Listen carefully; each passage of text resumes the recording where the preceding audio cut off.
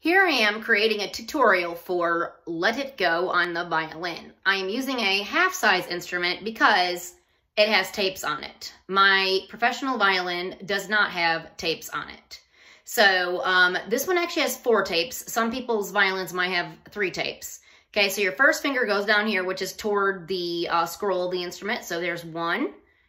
Here's your second finger where it needs to go on the second tape. 3rd tape, and then 4th finger for 4th tape eventually, which I don't think this song doesn't even require any 4th finger notes, so that's okay. You don't even need to use that one in this song. But I'm trying to show that you can see right here where to put your fingers at. 1st finger tape, 2nd finger tape, 3rd finger tape, etc.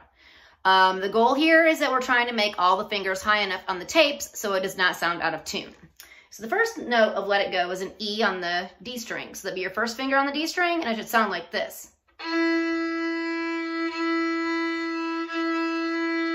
So play that along with me, an E. F sharp needs to be the 2nd finger on the D string. It needs to be higher, so that way it's an F sharp.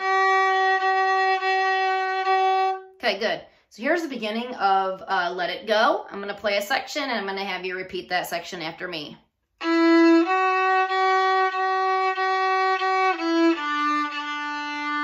Now you play. Here's the next section.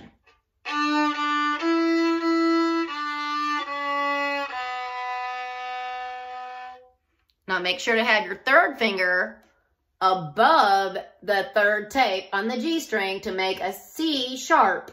So you need to have your 3rd finger above the 3rd tape on the G string for a C sharp, and then you need to have your 2nd finger on the 2nd tape of the G string for a B. So here's that section again that I just played, so you can repeat after me. Not a footprint to be seen. That area.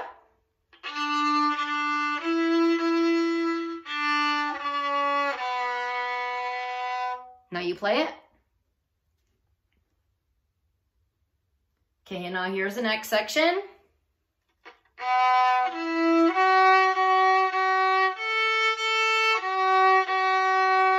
Make sure your F sharps are high enough and play after me.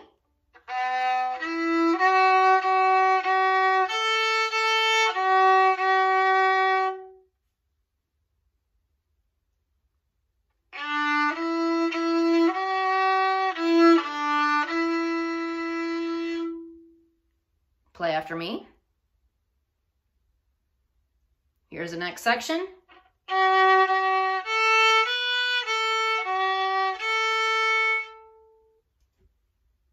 And repeat.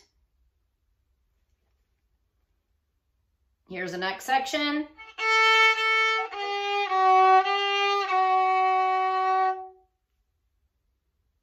And repeat. Here's the next section. Couldn't keep it in.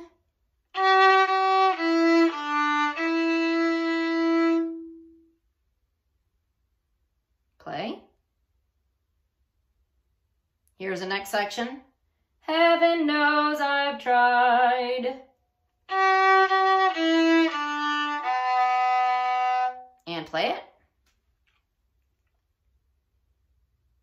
Here's the next section.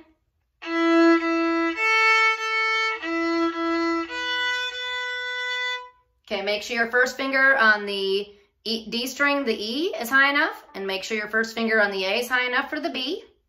Here again, here's what it sounds like.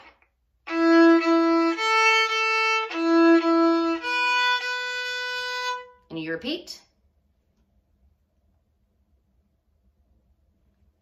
Here's the next section.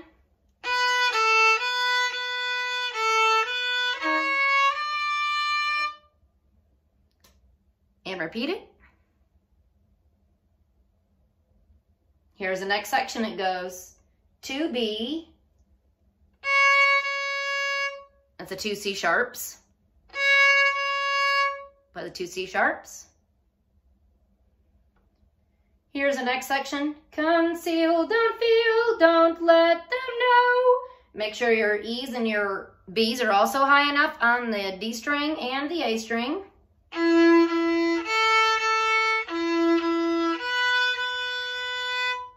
repeat that.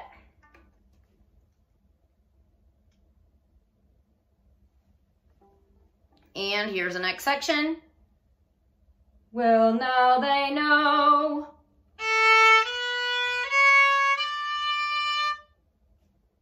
And repeat it.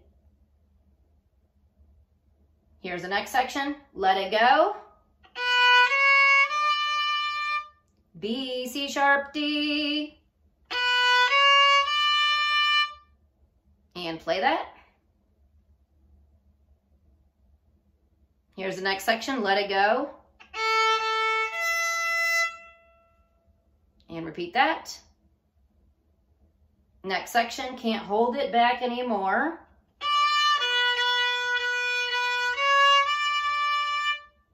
Make sure your C sharps are high enough and your Ds are also high enough. So the third finger on the A string needs to be higher. And repeat that. Okay, the next section, let it go. B, C sharp, D. And repeat. Next section, let it go.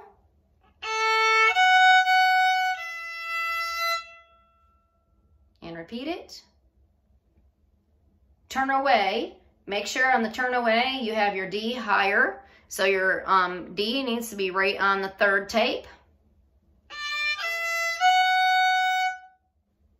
And repeat that. The next section says, slam the door.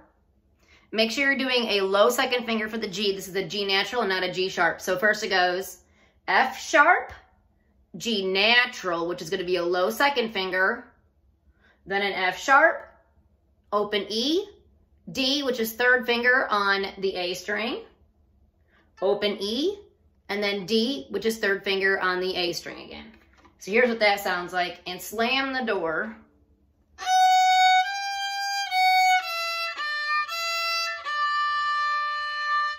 Again, here's what it sounds like.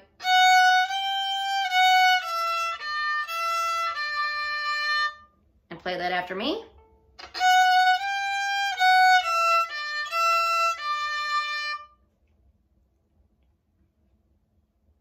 Next section, I don't care. Make sure your first finger F sharp is higher. So the first finger on the E string needs to be high enough to make an F sharp. And repeat that. Next section, what they're going to say. Make sure your third finger on the A string is high enough for a D. And repeat it. Let the storm rage on. D, D, C sharp, A, A.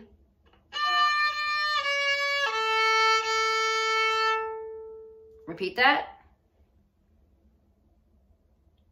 Next section.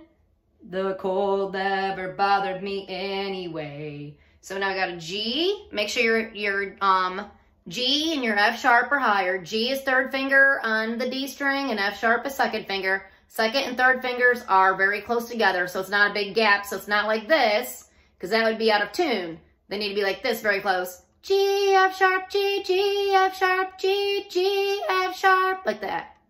So they're very close. They're almost on top of each other. The cold never bothered me anyway.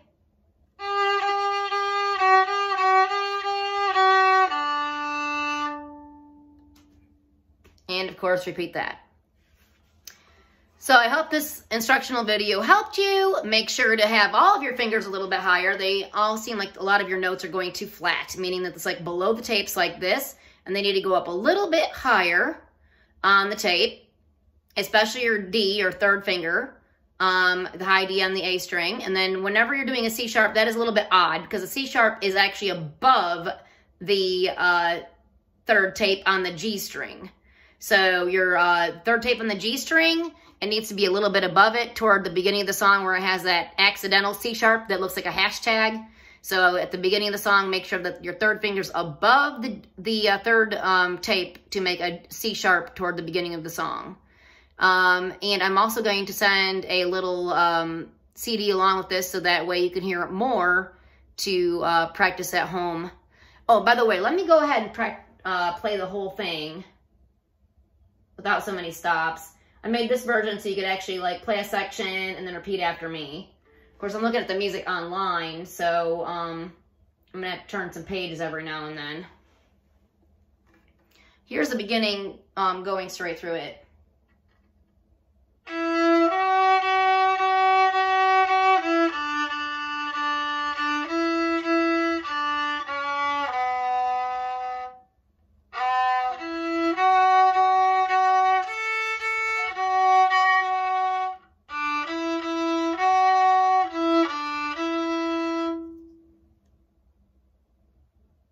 Starting on page 2 here.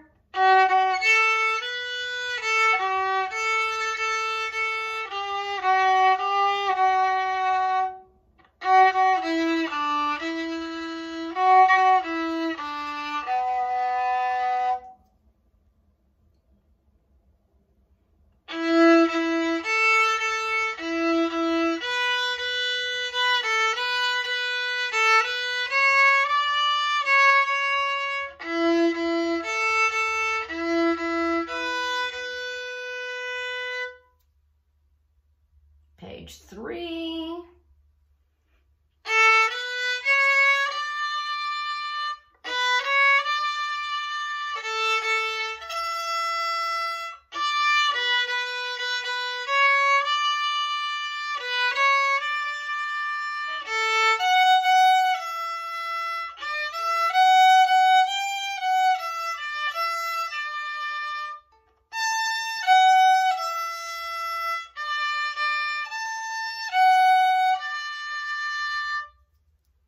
Almost starting page 4.